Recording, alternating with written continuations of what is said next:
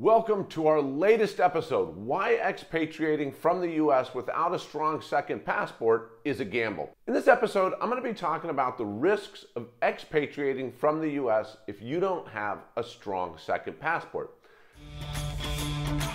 Welcome to the Wealth Uncensored podcast, straight talk about everything that impacts your wealth. In each episode, I share what I've learned through my own experience and 2 decades of helping high net worth clients structure their affairs to minimize taxes and protect their assets for the next generation. I'll also feature special guests who are experts in their own field, sharing their knowledge and experience to help you protect what's yours. I'm your host, Jimmy Sexton. Let's dive into today's show. Contemplate expatriation for a number of different reasons. Some want to save on taxes, some want to avoid the complex tax compliance obligations and the associated risks and headaches with that tax compliance. Others want to make investments that Americans are precluded from making. Others want access to financial services that Americans can't get. And others simply just don't agree with what's going on in the US politically. These are all valid reasons to want to exit the US, and in recent years, it seems that more and more people are contemplating expatriation. I haven't had so many clients expatriate in a long time. I think I've had more clients expatriate in the last 2 years than I've had in the 10 years prior to that. But listen, you have to carefully consider expatriation before pulling the trigger, especially if you don't have a strong second passport. Expatriation is irrevocable, so once you're out, you're out. You can't say, oops, I made a mistake and get it back if you don't like life as a non-American. You're stuck. I suppose you could try to get it back if you're married to an American, or you try to get a green card through the EB-5 program, or try to get a work or investor visa, which may eventually lead to citizenship at some point.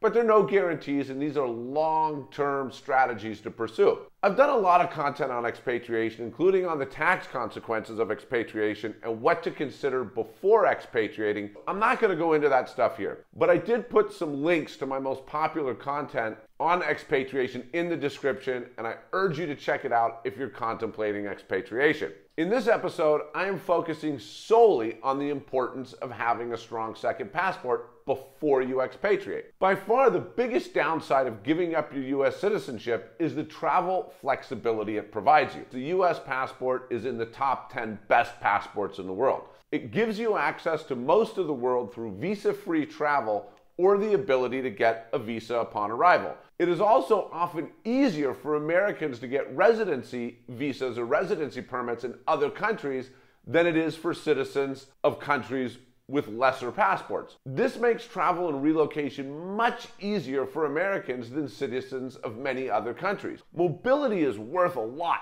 especially if you're used to being able to travel freely without a visa or getting a visa upon arrival. If you don't have a strong second passport, your vacations are going to take a lot more planning, and there's no guarantee that you're going to be given a visa for where you want to go. And on the business front, it can be even worse. Not being able to travel freely could be detrimental to your career. Many companies prefer to hire candidates who have the ability to travel with ease and who can easily relocate to different countries. If you don't have a second passport that allows you to travel and relocate freely and easily, business travel and relocation may be severely limited for you, and that might be a negative strike against you when trying to get a job with a multinational company, for example. I was most recently reminded about the value of having a strong second passport by my personal trainer. Young, smart, curious guy. He went to school to be an economist, but he's working in Dubai as a personal trainer. Why? Well, he's from Zimbabwe, and he has limited option as to where he can pursue opportunities due to his citizenship. He'd love to travel the world and see the world, but he can't for the same reason. He'd do almost anything for a first-rate passport because it would greatly expand his earning potential, and he'd get to see the world. And let's not forget about the security U.S. citizenship offers. At the most basic level, being a U.S. citizen gives you the right to live in the U.S. While the U.S. certainly isn't perfect, it's generally considered a safe country with legal protections and political stability. And its geographic location makes it even safer. It is much less vulnerable to a war spilling over than places like Europe, for example. It also has tremendous resources, which allows it to be self-sufficient, an advantage that many countries don't have. If shit hits the fan where you're living, you always have the ability to go live in the US, which is likely better than the alternatives that you'd have with a lesser passport. But you're also giving up access to US consular support and its emergency services. The US is known for going to great lengths to protect its citizens abroad, like getting them out of war zones, for example, or engaging in prisoner swaps to get their citizens home. There's probably no country in the world that does more to protect and rescue its citizens abroad when in need. That's a huge advantage of being a US citizen. If you find yourself in trouble abroad, you can be confident that the US will most likely come to your aid. It may take them a while, longer than you'll want it to take them, but they will likely come for you.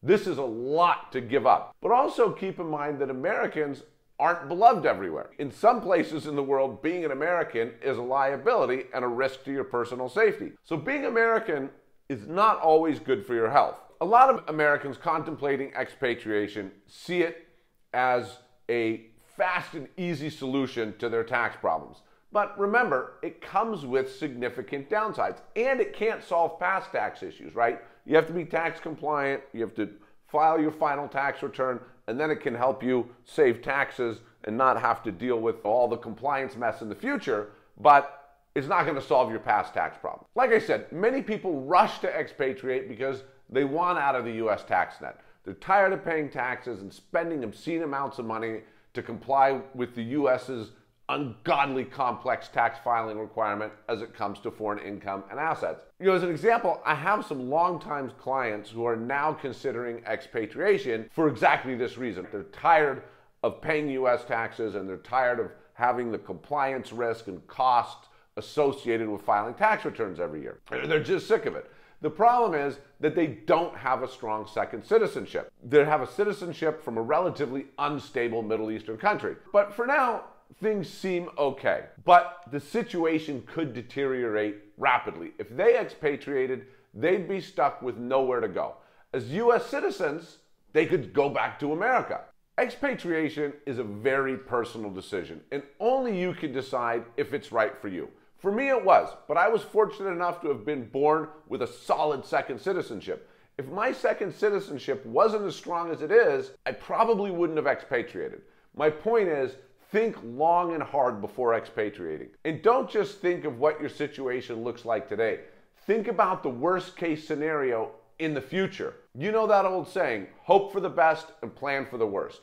That definitely holds true with expatriation. To recap, we've covered some of the advantages of being a US citizen, the repercussions of expatriating, and what to consider when contemplating expatriation. For those thinking about expatriation, the first step is to determine whether or not you are a covered expatriate, since covered expatriates are subject to an exit tax regime and their US heirs or recipients of gifts will be subject to the highest estate or gift tax then in effect, currently 40%. To help people figure out if they're a covered expatriate or not and estimate their exit tax in the event they are, I created an Expatriation Exit Tax Calculator. I'll put the download link in the description. Thank you for joining me on Wealth Uncensored, where we help you minimize taxes and protect your wealth for the next generation. If you like our show, be sure to subscribe and leave a review. And if you have any questions or suggestions for future episodes, we'd love to hear from you. You can email us at info@esquiregroup.com. And don't forget to visit Esquire Group's website for more information on how we can help you secure your wealth. I'll be dropping knowledge again next week. Don't forget to join us.